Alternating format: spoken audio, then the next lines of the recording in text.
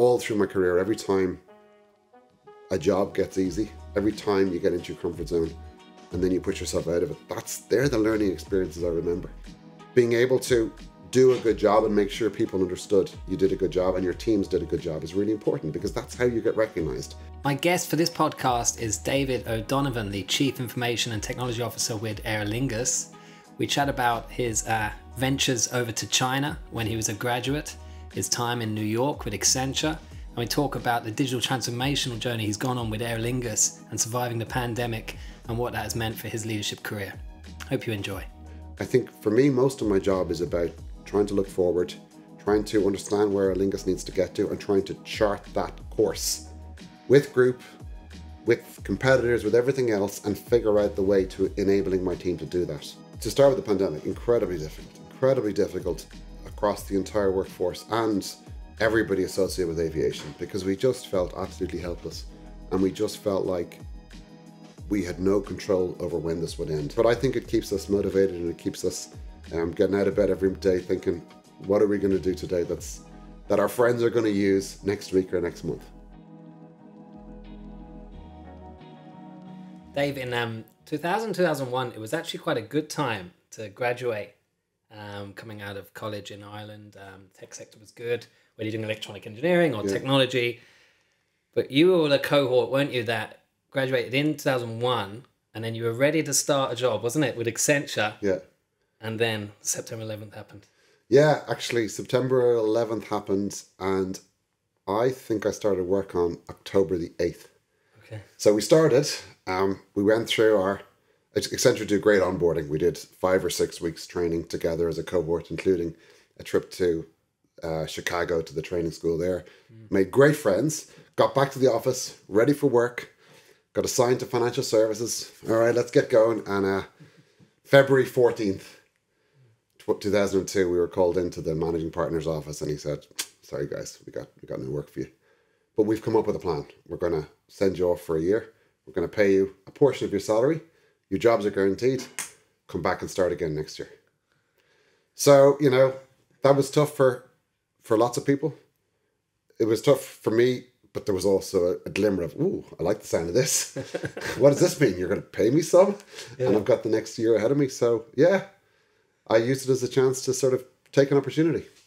And I remember I've asked you this before, like in relation to your upbringing, and I suppose who's inspired you, and that I think what's the story you told me about your mother who actually left to go to India after being inspired by some book? And I think you were following in your mother's footsteps here, were you? So my mum came from a small town in Longford, and probably hadn't left home a lot. She had gone to university in Dublin, which probably even then wouldn't have been that typical.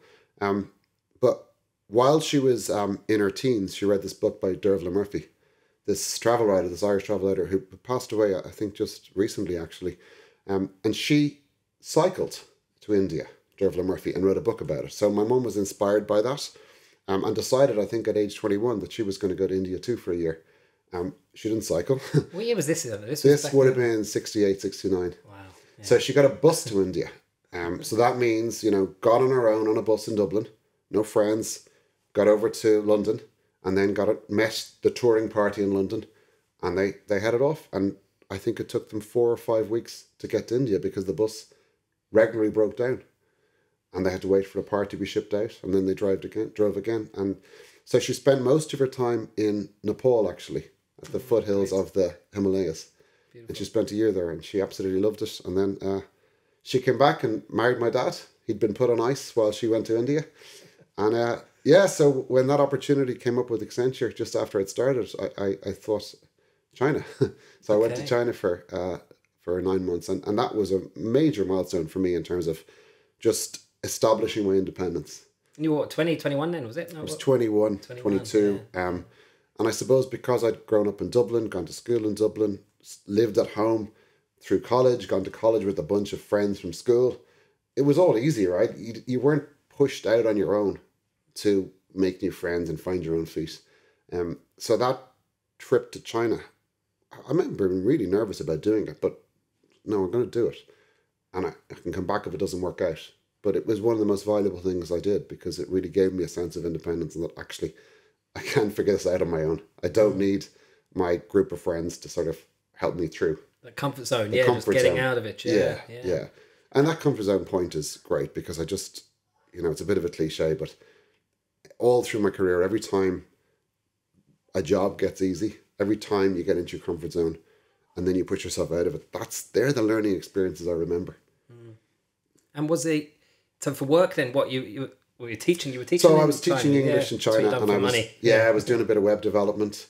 I don't think I was a particularly good teacher, but just even getting up in front of a class of 20 Chinese kids and trying to teach them English was hard for me, and I got a lot out of being able to do it. And then I got involved with the Irish Expat Network in China. In fact, the first weekend I was there, I was invited along to this intercity GAA match. A GAA team from Beijing, a GAA team from Shanghai, and a GAA team from Hong Kong met up in Shanghai and played a couple of matches and drank a lot of beer. And sure, what better way to start your adventure in China by getting to know a bunch of people like that? You just gotta love the GAA community. No matter where you are in the world, there's always a tribe of some What was a tribe? I was never great at playing it, but I always enjoyed the social aspects of it. Essential. So you had that stint, you learned obviously loads from it. It kind of grounded some things, and it still, by the sounds of it, stick with you today. But you came back, and then I suppose it's time to get back into the seriousness of Accenture and cracking on. So what was that? And you stayed there for a good period of time, then, like 10 years or something. Stayed there for the guts of 10 years actually, and the first couple of years learned a ton. It's such a great training ground for how you do things right, but also you do tend to get a little bit stuck in a particular industry and often in a particular client. So I think I was 3 or 4 years in my first client, and then 3 or 4 years on my second client, and then 2 years on my third client before I left and moved on. So that's fantastic, but you get into that comfort zone space. It becomes a little bit easy after a while, and you're not learning as much as you could be. And particularly in your 20s, it's such a great opportunity to push yourself to learn because there's less risk. You don't have the baggage of family, you don't have the baggage maybe of bigger financial commitments. You're able to try something, and if it fails, try something else. Okay.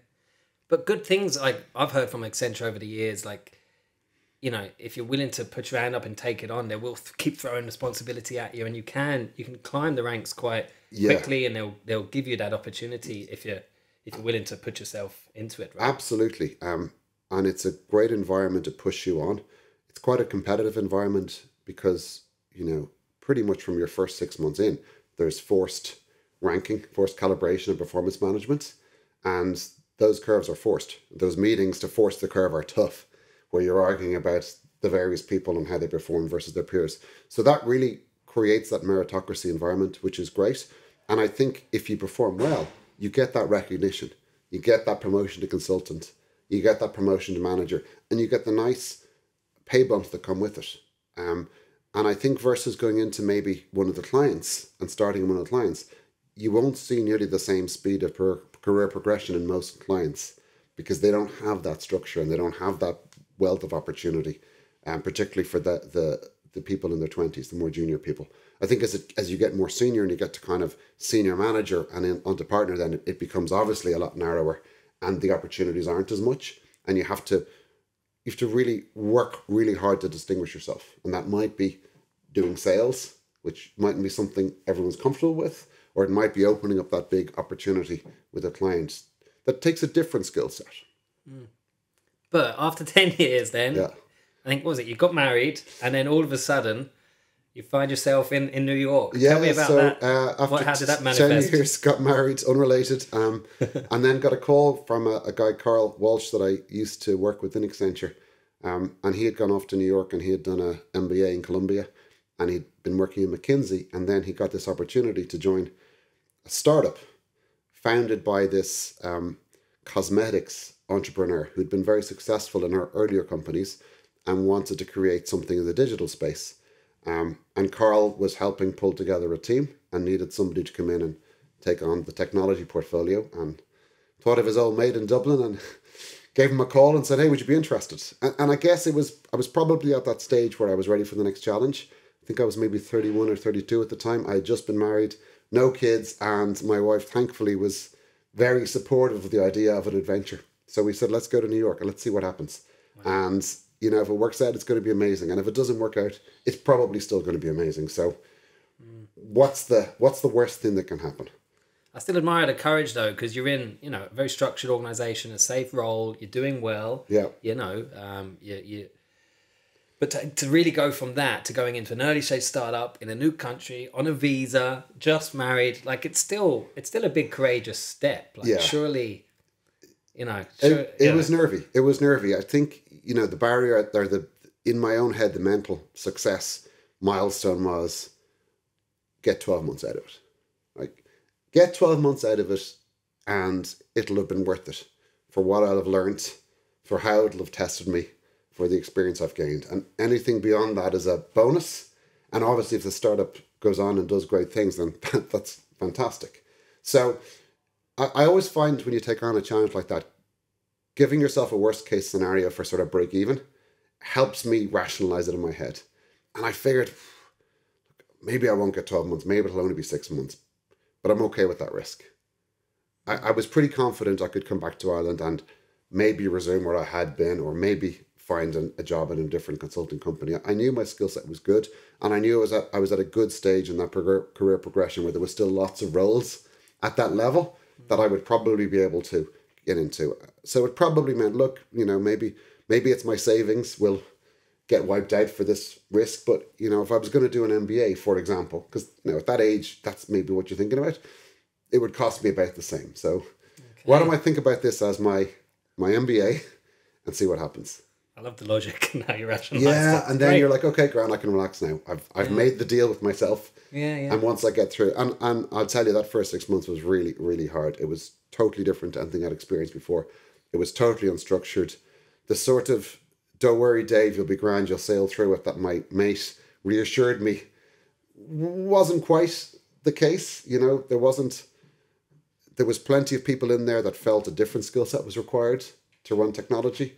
So there was a lot of pressure to get things mobilized. But then I think a lot of people thrive under the pressure. And if you don't have it, you don't test yourself. Got it. So that's probably where, if you look back at your leadership journey, you know, those muscles and those strings to your bow that you got from being in that pressurized environment of an early stage business that I know a lot of people in our audience can relate to.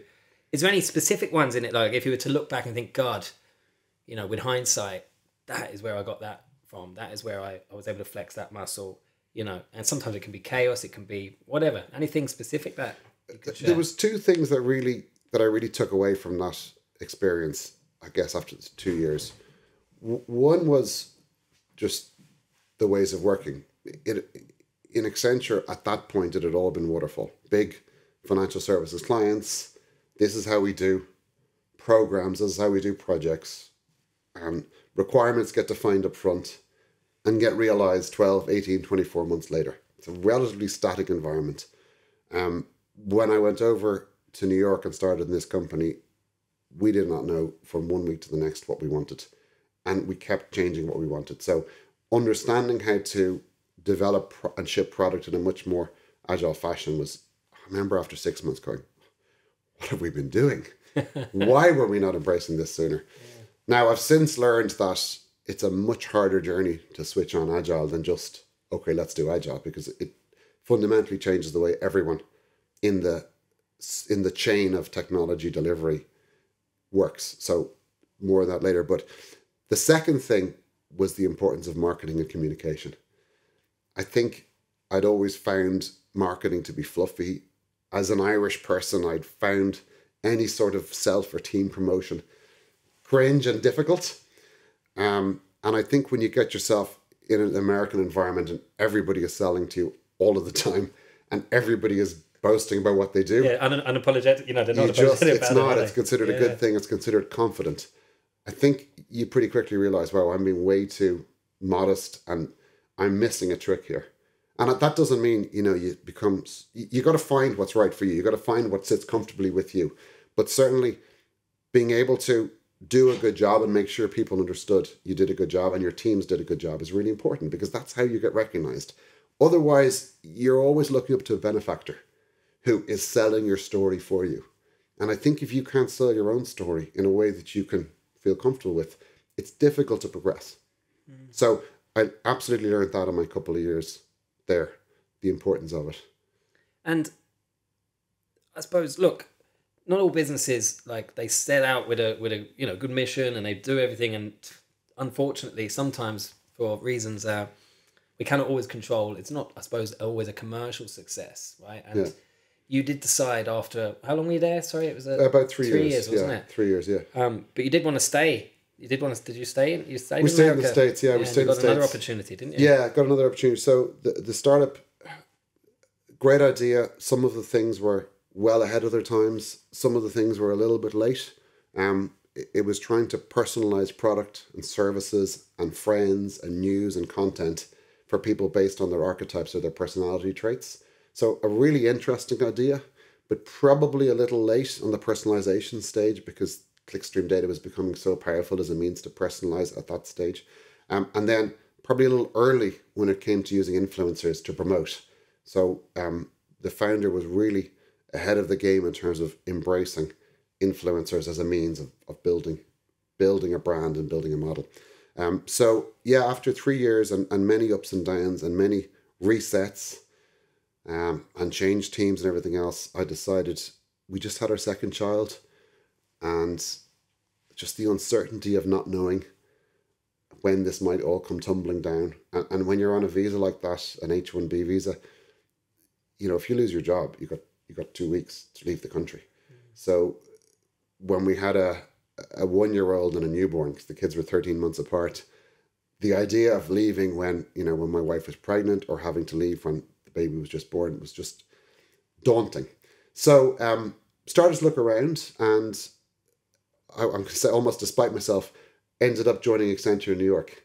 Okay. And I say despite myself, not because I don't think Accenture is a great company. I think it's a great place to work, but I didn't expect to go and do this startup and bring myself on in terms of sort of my capabilities and career opportunities, and then go back to almost where I came from.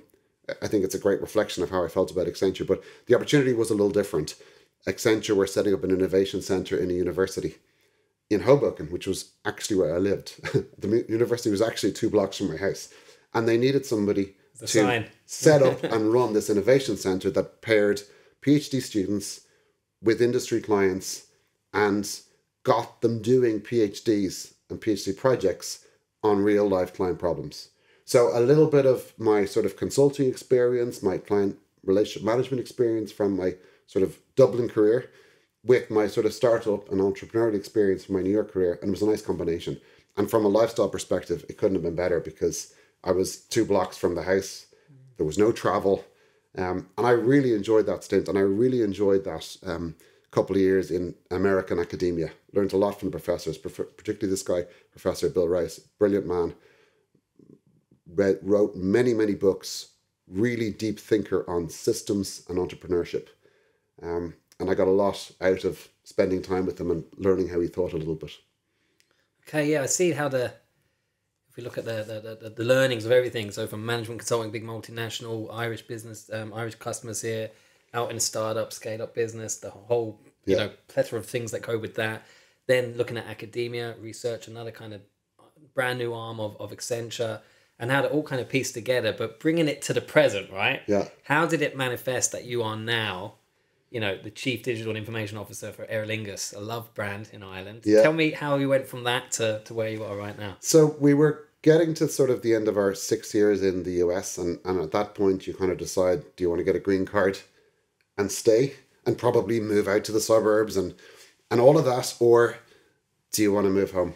And I might have been on the fence about it, but my wife was pretty sure we'd done our stint. She wanted to be back around her family, her friends, and of course I was very attracted to that too. So started to look around a little bit, and then a friend of mine in New York, who'd actually helped connect me with the Accenture job in New York, passed me on an inbound opportunity from a recruiter, who was looking for somebody to go into Aer Lingus and head up their digital and mobile division at the time. And I hadn't thought anything about the aviation. I'd never worked in aviation before. I suppose I hadn't really thought about Aer Lingus even as a tech company. I remember in the interview saying, so, am I responsible for the tech on the aircraft? And I was reassured when the answer was no. I was like, okay, good. But I spoke to the CFO and I spoke to the COO, and I got a good feel for the company. I got a good feel for their ambition. And then I started to read up a little bit more about it. And I guess I'd caught up with Aer Lingus news, because when you're growing up in Ireland, Aer Lingus is front and centre. And, most of us have had our first, certainly my generation, had our first flight in an Aer Lingus aircraft. And then I hadn't really been keeping up to speed with the acquisition by IAG and the growth potential and growth ambition of Aer Lingus. So those conversations I was having in 2017 was 2 years after the acquisition. And I was like, well, these guys have a really ambitious plan here. And actually, yeah, it is a pretty digital company, and they have a huge amount of technology. And actually, they're a little bit like financial services, because that industry and aviation were the two industries that sort of embraced technology first, I guess, in the 60s and 70s with mainframes. So a lot of the sort of understandings and experiences I'd had in financial services and the challenges were quite relevant in the aviation industry as well. So I sort of found myself getting increasingly attracted to the job over the course of 3 or 4 weeks. And then I was lucky enough to be made an offer, and I said, okay, let's do it. And that was a big one as well. That was like, oh my gosh, what am I going into? I know nothing about aviation. I've never run a big engineering team like this before. I've never worked with this myriad of systems. What's it going to be like? So again, I had the little talk with myself around what's my logic, rationale. Logic and rationale. What's my worst case scenario here, and am I okay with that? And I guess 5 years later, I love Aer Lingus, and I think we've achieved a lot, and there's a lot more we'd like to achieve. I want to talk about the pandemic and Aer Lingus, and I want to talk about obviously it was tough for a lot of people, and a lot of people we know personally. My family, there was pay cuts during the pandemic. It was tough for a lot of Aer Lingus employees, which you can reference now in a moment. But the area that fascinates me the most is how the game has changed for digital in general. Yeah. Whether it's ordering pizzas, booking taxis, like what consumers' expectation is around tech. Yeah. And how the airports changed, the whole thing. I'd love to kind of get your own thoughts around the impact of the pandemic on Aer Lingus, and then what it's actually meant. Probably more of a positive note, actually, I would imagine, on accelerating some of the adoption of some of those digital transformation elements. No, it's a great observation. So to start with the pandemic, incredibly difficult across the entire workforce and everybody associated with aviation, because we just felt absolutely helpless. And we just felt like we had no control over when this would end.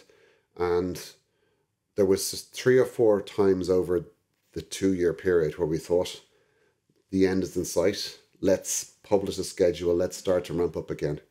And disappointed. Never happened. Another wave. Vaccines not quite stopping infection the way we hoped.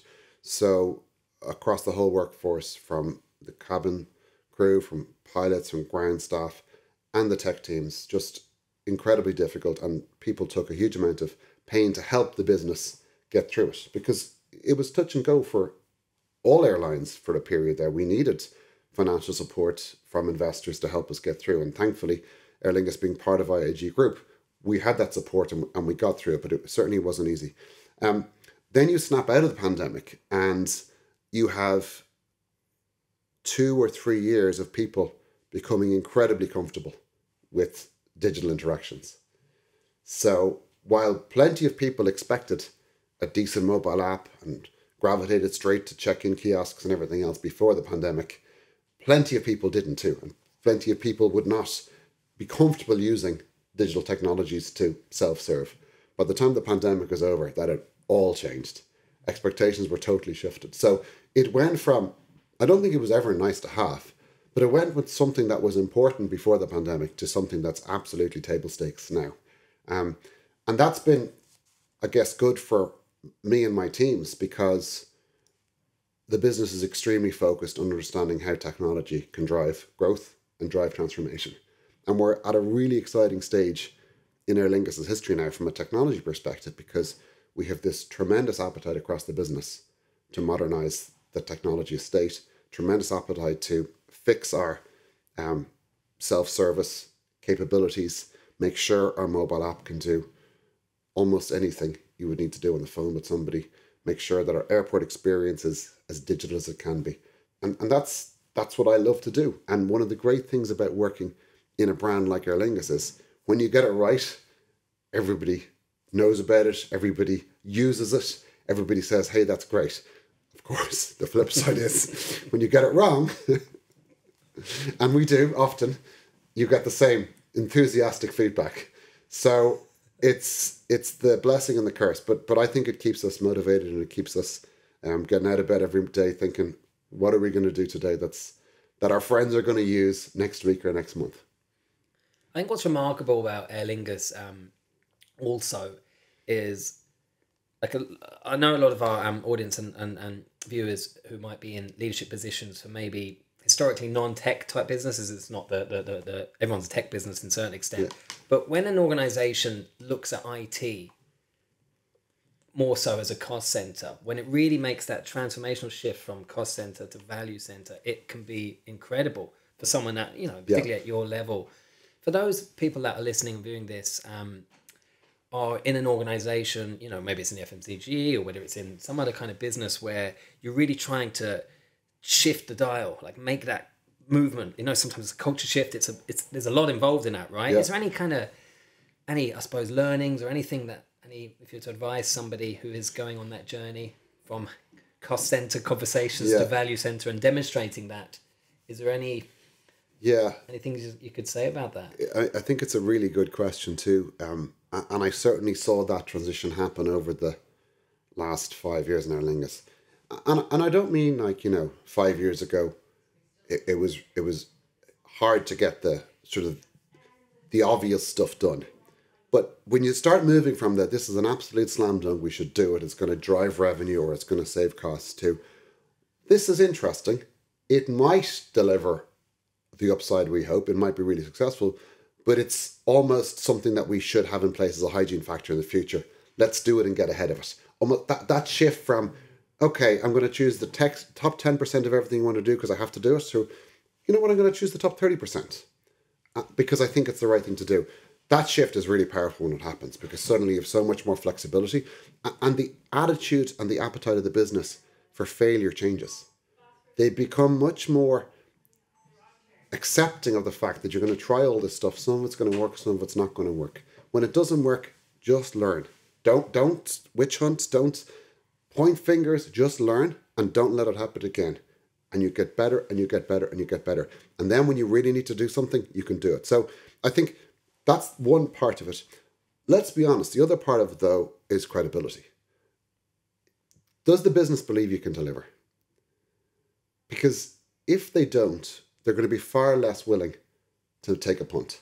Because you're taking 2 punts, not one. I'm taking a punt that the idea will be successful, and I'm taking a punt that the team can deliver it.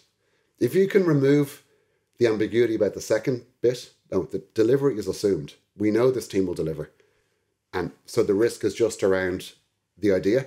And how are we going to measure the value that the idea will generate so that we can incrementally get it into the user's hands, get it into production, and understand when we've missed a milestone, we've missed a value metric, let's pull back, let's change the plan. So that sort of, look, nobody knows when you write a business case exactly how it's going to play out. And actually, the day you get that business case signed off is probably the day you know least about what you're going to implement. Every day after that, you know a little bit more. And getting that mindset where we're one team, prioritizing together based on the latest information we have, and we should change our mind all the time. That's really powerful. And you referenced Agile and what that really means for what you've learned and what you've experienced. In an Aer Lingus context then, is that what you mean in relation to that from a delivery perspective on how you actually gather requirements from the business, how you release, how you do iterations of product, different functionality? It's all that encompassing that? Surely that was a transformational shift though in the way things were done from an outside-in perspective. Yeah. So that must have been a lot of layers. That was kind of one of our pandemic wins. So the pandemic hit March 2020, and the first direction was, okay, guys, we need to we need to cut the team by 2/3, whatever. So we said, okay, but let's cut the team based on what we absolutely have to do. So let's first look at our backlog and let's establish exactly what we have to do over the next year, regardless of the situation. If we're going to be in business in 12 months' time, we have to do it. And then let's decide what team we need to support that, and then let's decide if we can afford it or how we can afford it. So we did that, and the net result was maybe the team halved, mostly sort of, not employees, but mostly contract resource and sort of flexible resource. We cut it down in half, and then we got cracking in the stuff that was deemed absolutely table stakes, we have to do it. But we said, right, let's try and deliver differently now. We've got a much smaller team. We've a much more focused business that, let's be honest, don't have as much to do every day than they used to, because we're not, doing lots and lots of flights every day. We're not constantly managing fares and changing fares. So let's take advantage of the capacity we have out of the pandemic to change the way we work. I'd say 2 years later, we now have about 70% of what we do operating in an agile fashion. 12-month value streams funded with a set of KPIs and a list of ideas that may or may not help realize those KPIs. And the objective is to get through those ideas as quickly as possible to figure out what the good ones are from the bad ones and use those to drive the KPIs. Now, that's a fundamental shift, not just in how technology works. That's a fundamental shift in how business teams work. Because, in many organizations, the business resource see engagement in tech projects as kind of a side of the desk job. Something you do along with your day job, or in the evenings. I have an hour here, an hour there. And you hand it to technology to deliver and come back to you when it's done. Value streams and iterative, ongoing management of a backlog requires a much closer alignment with technology teams and a much deeper understanding of how your product's performing every day, every hour, every minute. And that requires quite a shift in terms of the expertise required in technology and the business. And that's the journey we've been going on now. So we have a product management function now established across our business teams, and the product managers effectively hold the tension with technology to make sure we're working on the right stuff, we're making the right decisions in a timely fashion. And now the trick is making sure we're empowering those product managers to make the big decisions. Not do what your traditional sort of hierarchical organization does and bubbles those decisions up to, an executive team. Various bottlenecks. No. You guys make the decisions. You're the ones living, breathing the product every day. Here's the top level direction, right? So self-service is really important. You prioritize whether it's self-service option A, B, or C that we move on first, based on the value it'll deliver. So getting out of the way of our teams and empowering them to deliver to our KPIs, that's what I love about this stuff. It's helping them deliver as opposed to telling them what to do. How hard is it to be part of a big group, though, when you're trying to have your own identity, you have your own, I suppose, agenda, you listen to your own customers, it's a very emotional brand for all the right reasons in Ireland as well. Like, what are the challenges when you're part of a bigger group? One would assume, there's a bit of competition maybe from resources, a bit of waste maybe as well, in relation to doing the same for multiple different brands, in particularly in the IAG group. What can you share? It's really interesting, and it changes, right? I think that the dynamics have changed over the years. When I started first, there was a big push on centralizing everything and group technology teams delivering products and services and features to each of the opcos. Pure matrix kind of. That was always a bit challenging for the smaller opcos. Because, we in Aer Lingus, for example, felt, well, hang on a second, how is our priority ever going to deliver the same revenue bang that a British Airways priority might, or deliver the same NPS bump that something for Iberia might? So we, the smaller opcos, really determined to have their own technology capability, but delivering to group patterns, group architectures, group frameworks. And I think we got a group CIO came in September 2019, and he really, really helped in sort of just establish that model. We kind of call it now a hybrid, where the technology capability sits right at the business, in the business. There's no, back to group, come back to the business and the technology are working together, integrated, because they're the ones who understand the Aer Lingus business best, or the Vueling business best, or the Iberia business best. But it's incumbent upon us to make sure we're moving in a common direction with the rest of the group. We're recognizing synergies. And so earning that trust took some time. Getting the group comfortable with that idea that it's a hub and spoke model with a lot of capability in the spokes working closely with the business. Again, I think it comes back to that stakeholder management. It comes back to trust that you build up with the group CIO to say, look, no, I get the vision. Trust us. We're going to stick to the patterns and the architecture we've agreed, but empower us to deliver for our business. And I think that's where maybe in the past, people might have stuck their head in the sand and avoided disclosing, being really open and honest about what we're doing and where we're going, and celebrating what's going well, and asking for help when it's not going badly, creates that trust with the group. And equally, the group CIO is able to talk about the successes of Aer Lingus, the successes of Vueling, the successes of Iberia, the successes of BA, as all under the umbrella of technology. So I think it takes a long time for that to settle down and find the right tension point. Sure. And something can happen that upsets it again. So it's a constant process that you have to work through. But when you get it right, it's so empowering, because you're able to just get on with it then. And that's what we ultimately want to do. We want to keep our CEO and our exec teams happy, because we're delivering product for our employees, we're delivering product for our customers. That helps. It's such a conscious mentality though, isn't it? It's such a real, creating that psychological safety, creating that culture within a business, that it works, and it's not taken for granted, and I think that's it's inspiring. I think it's good stuff, in relation to how other businesses could operate maybe more effectively. Yeah, it often comes down to the sort of the leadership style and the strengths and weaknesses of the leader. I'm not somebody who is going to get into the code, is able to get into the code and tell you, you should have used that function or that routine instead of that one. I'm not qualified to do that. So I have people on my team who are much more technical than me, able to set that direction. And it's my job to make sure I'm hiring the right people to do that, to complement what I can bring. I think for me, most of my job is about trying to look forward, trying to understand where Aer Lingus needs to get to, and trying to chart that course with group, with competitors, with everything else, and figure out the way to enabling my team to do that.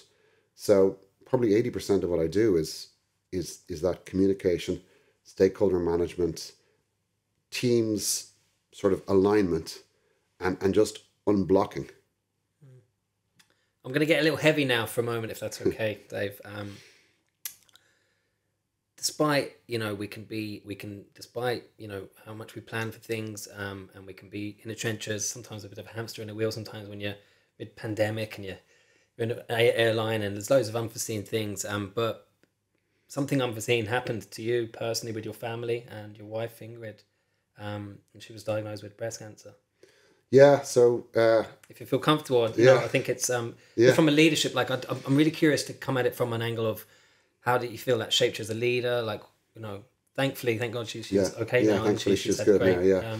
So what can you share, if you don't mind? So it's like you said, the lesson out of this for me was definitely seize the moment. In personally and professionally, seize the moment, because so the pandemic hit February, March 2020, and Ingrid was diagnosed then with breast cancer in July 2020. So a time that was incredibly stressful professionally, suddenly all the professional worries were put into perspective, because you're thinking about your young family. I think at the time the kids were 3, 6, and 7, and it just reset everything. Now, in some ways, the pandemic was helpful, because number one, she missed nothing over the 2 years. Nobody was going out. Nobody was going on holidays. Nobody was going to parties. And number two, I was at home the whole time, because we really talked quite a bit around what do we tell the kids and how big a deal of it do we make or not. And I think if it had been normal times and I was in work every day and I was traveling regularly, it becomes much more of a gap, if she's not able to look after them, or she's at treatment or whatever, then you have a much different conversation with kids. But actually, because the pandemic hit and mom got sick and dad's around all the time, all happened about the same time. And everything was strange. So I hope for the most part the kids aren't traumatized by it or affected by it. We were very lucky. We got an incredible lady in to help us, a Brazilian lady called Paula, who was just a godsend. And she really treated it as her mission too, to help get us through it. So Ingrid had an incredibly intense, I'd say 18 months of treatment. She had everything. She had surgery, she had chemotherapy, she had radiotherapy, and she felt terrible for a lot of it. But yeah, we got through it. And the adrenaline almost carries you through during the crisis, and then it's afterwards you sit back and go, whew, don't want to do that again. That was heavy. Yeah. So, hopeful that's, thank God she's feeling great now and back to herself, and that's behind us. But you just never know what's around the corner. So you got to take your opportunities and live each day. Yeah, seize the moment. Thank you for sharing, Dave. On a more of a lighter note then, I'll go back up if that's okay. It was when we analyze people that might go from kind of mid-level management roles and then want to take that maybe next step up into more CIO, CTO, more maybe business technology types of roles. When you look back, like, are there any really specific learnings that you think helped you, or is there any advice or any things that you'd like to say to maybe people that have that ambition, but for whatever reason, it's just they're not there just yet, right? Is there any kind of Dave's top tips in relation to helping some of our listeners accelerate that growth into strategic senior management? I think the number one piece is communication. And I've probably said it a few times already, but as a technologist, the excitement and the passion is in the solving of the problem and explaining how the problem has been solved, and getting excited about the intelligence or the breakthrough to solve a particular technical problem. But actually, as a business user, that's just, in many cases, blah, blah, blah. Okay, now it works. Great. Is it going to keep working? And just learning how to understand what the business user is interested in and the level the business stakeholder wants to hear you speak at, and then being able to moderate that for your audience, I think is the best way to be heard. And I think once you're heard, then you can influence. And once you can influence, then you can lead. So if there's people out there that are, want to sort of move into more of a business leadership, business technology leadership role, I think the first thing to really work on is that ability to communicate, that ability to moderate what you're saying, get your examples ready, learn how to give analogies that, okay, I might give an analogy in a meeting and one of my engineering team will be there and will kind of cringe. I give this analogy that sort of is about 70% right, but the business user might be nodding along because like, oh yeah, I get it. I know what you mean when you put it in terms of an Excel macro, or I know what you mean when you put it in terms of a profit and loss statement or whatever. So it's just learning how to meet your audience where they're at, communicate with them and be heard is I think number one. And then I think number two is be passionate about the business, like care about the business outcomes, care about the drivers for the business, because that's what ultimately the people that are funding your work will want to care about. And if you can talk about value to them in their language, you're on the same page. Half the job is done. You're aligned. We want to achieve the same thing. So now, tell me what you need to achieve it. Whereas if you go down a rabbit hole and start, for example, talking about cloud for reasons because it unlocks all these great AWS capabilities or Azure capabilities that allow us to do these cool algorithms or allow us use all these cool functions, gone. But if you talk about cloud around resiliency, stability, speed to market and cost, so when we don't need it, we can turn it off. Yeah, okay, I like the sound of that. Then you've got an audience that wants to listen. So it's understanding how to moderate the message, I think is really key to influence. And then once you have influence, it's much easier to lead. Golden. We have a tradition on this podcast. It's called Pass the Ball. I want you to nominate somebody, if you don't mind, somebody that we could invite as a guest on one of our future episodes. Is there anyone that comes to mind? Ooh. Someone that you think would be an interesting, fascinating, inspiring leader like yourself?